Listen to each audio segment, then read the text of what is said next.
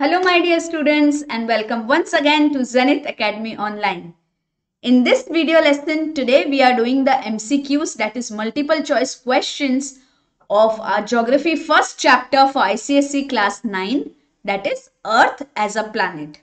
So this is for geography class 9, chapter 1, Earth as a planet. Let's start. First question. Who was the 5th century Indian astronomer and mathematician who believed in the round shape of Earth? So read the options very carefully. Was it Nagarjuna or Susrutha or Varahamihira or Aryabhatta? So yes, the correct answer is Aryabhatta. Next, with Bedford level experiment, why did the middle pole why did the middle pole appear slightly, there is a mistake, appear slightly higher than the other two poles? Appear slightly higher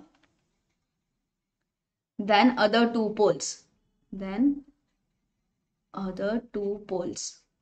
So what is the reason? The poles had the same height above the water in the canal, or the poles were fixed at intervals of 5 kilometer, or because of the curvature of Earth, or because the poles were fixed at different latitudes. So yes, it is because of the curvature of the Earth. Identify the term used to identify the shape of the Earth. So was it flattening of the poles, circumnavigation, or oblate spheroid, or Bedford level? Yes, my dear students. So it is oblate oblate spheroid.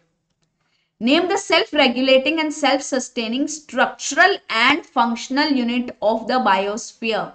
So which structural and the functional unit of biosphere is self-regulating and self-sustaining?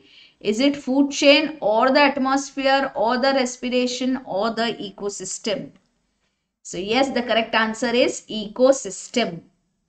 Let's go ahead quickly. Why is biosphere known as the life zone of the earth? Biosphere को life zone of the earth क्यों कहते हैं? क्योंकि क्या वो interaction between atmosphere, lithosphere and hydrosphere है, या it is at optimum distance from the earth, or oxygen is released back into the atmosphere by green plants, or because the life develops in this zone and life processes gets transformed. So yes, the life develops in this zone and the life processes gets transformed. That is why it is known as the life zone of the earth. Very good. Next, why is earth known as watery planet? Earth को watery planet क्यों कहते हैं? Because earth looks blue from the space, as 70% of the total area is covered by water, or the polar star give a blue appearance to the earth, yeah, the geoid shape of the earth makes the earth appear blue, or the earth has a biosphere, which is why the earth appears blue. So obviously the correct answer is this, because earth's space, the total area, 70% of the total area is covered by water. That is why it appears blue from the space. What type of shadow of the earth will be cast on the moon on a lunar eclipse? तो बहुत ही clearly इस chapter में diagrams के साथ बताया गया था कि लूनर इक्लिप्स किस टाइप का शेडो डालता है, straight, rectangular, triangular or spherical? So yes, it is spherical. So do the diagrams very carefully. What happens to the horizon with the increase in altitude? जैसे जैसे altitude बढ़ता है तो horizon का क्या होता है? The circular horizon widens, or the earth's surface appears flat, or the circular horizon decreases, or the circular horizon breaks. So what is the correct answer? The circular horizon widens. This is the correct answer. Okay, let's go ahead with the next question. So children, let me tell you that all these questions I have taken from this particular book. This is ICSE, this is for ICSE class 9, Oswal Gurukul, most likely ICSE question bank. So most likely ICSE question bank है ये, geography का बहुत amazing है, along with the MCQs. सी ये सब MCQs है इसके साथ साथ very short answer type questions है, देखो, along with the answers and the explanations, short answer type questions है. Then you have differentiate between type of questions, reason based questions, diagram related questions. सो ऐसा कोई भी क्वेश्चन नहीं है जो कि इसमें इन्होंने इंक्लूड नहीं किया है। जो पूरा चैप्टर किसी भी तरीके से पूछा जाएगा तो सभी टाइप के क्वेश्चंस हैं इसमें। So it's a very good book to by if you want to prepare your geography very well. तो इस बुक का पूरा डिस्क्रिप्शन दे दूंगी मैं, लिंक डिस्क्रिप्शन बॉक्स में लिंक भी दे दूंगी ओसवाल से बाय करने के लिए डायरेक्टली और अमेजोन से। So you can go ahead and have a look. Okay, और इसमें बहुत सारी इंपॉर्टेंट चीजें भी हैं। आप आपके सैम्पल पेपर्स भी बना सकते हैं and all those things. So you can just go at the link and C. Okay, let's go ahead and do the next question. Why do sunrise and sunset occur at different times at different places? Okay, because the earth rotates from west to east and the earth is spherical in shape, or according to the movement of sun and the earth is spherical in shape, or it depends on the lunar eclipse and the earth is spherical in shape, or depends on movement of pole star and the earth is spherical in shape. तो इन चारों combination में से कौन सा correct है? First one, because earth rotates from west to east and is spherical in shape. Both the reasons are correct. Okay, बाकी सब में भी earth is spherical in shape है, but the first thing, this option is correct. Okay, now which is the warmest part of the earth? बहुत ही logical question है। क्या वो सब ट्रॉपिक होगा, इक्वेटर होगा, नॉर्थ पोल होगा या साउथ पोल होगा? So obviously it will be equator, because equator पे सबसे ज्यादा अमाउंट ऑफ लाइट गिरती है, अर्थ से सन से क्लोजेस्ट होता है वो। Which is the coldest part of the earth? Obviously it will be poles. Okay, so if you look at the options, obviously it will be poles. What makes life possible on earth? Is it the distance between earth and sun, presence of ozone, spherical shape of the earth, photosynthesis by plants? बच्चों ऐसे वाले questions में चारों option अपने आप में correct है, but कौन सा ऑप्शन इससे रिलेट कर रहा है इस क्वेश्चन से, कि which is the most correct answer, which is the most optimum? So distance between the earth and the सन। सो इतना ऑप्टिमम डिस्टेंस है अर्थ और सन का कि it makes life possible on earth. Next, what is the average temperature of the earth? Is it 10 degree or 7.2 degree or 17 degree or 25 degree? So it is 17 degree Celsius or 17 degree centigrade. Next, why is Venus hotter than Mercury? The temperature is extremely high, or is it composed mainly of carbon dioxide which produces a greenhouse effect and raises the temperature, or is it closer to the sun, or it is composed mainly of nitrogen and argon? So the correct answer is this. It is composed mainly of carbon dioxide which produces a greenhouse effect and raises the temperature. Next, what is the percentage of nitrogen present in the atmosphere? So we all, if we remember that pie chart, it is very clear, nitrogen is 78%. Okay. What is the percentage of oxygen present in the atmosphere? Again, is it 78, 70, 21 or 1? It is 21. Now, let's go ahead. अरे ये क्या हो रहा है? Sorry. Now, how is heat balance maintained on the earth? The atmosphere is a mixture of gases which keep the earth warm. Is it the correct answer? Or the atmosphere receives heat from the sun by solar radiation and loses heat by earth's radiation? Is this the correct answer? Or ozone absorbs harmful ultraviolet rays of the sun which keeps the earth warm? See, these options are correct, but which one is most appropriate, most related to the question that we have to select? Hydrogen and helium raise the temperature of the earth and keep it warm. So which is the most correct option? This. If you have understood the chapter very well, the atmosphere receives the heat from the sun by solar radiation. Okay. So our atmosphere layers and the ozone layer allows the heat from the sun to reach the earth. But heat lost by the earth in the form of earth radiation. Okay. They are trapped by our atmosphere. They are not allowed to go out. That is why the earth heat is balanced. Now, name the gas that is present in the earth atmosphere that absorbs the harmful ultraviolet rays of the sun.